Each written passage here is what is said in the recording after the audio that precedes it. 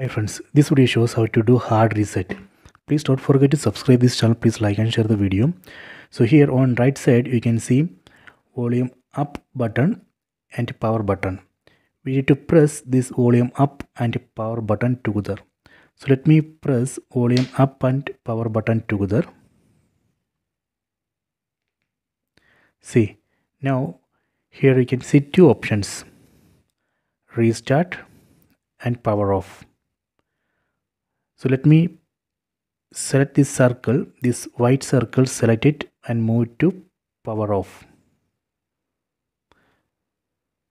Okay, so first switch off the mobile phone like this. Done. After that we need to switch on this mobile phone.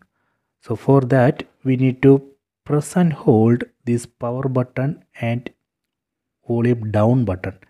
These two buttons we need to press and hold, power button and volume down button. Okay, so let me press and hold power button and volume down button together. Please keep pressing.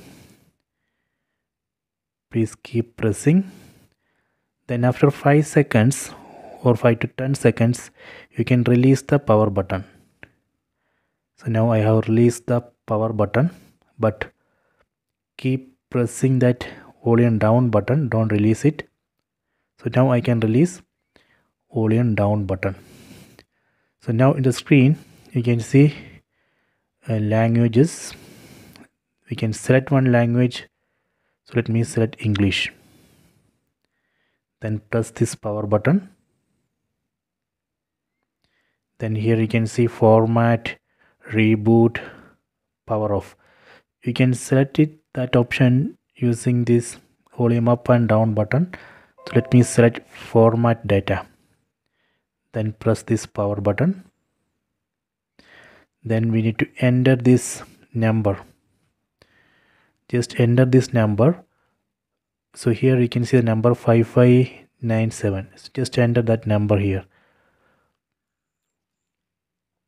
So let me enter 5597.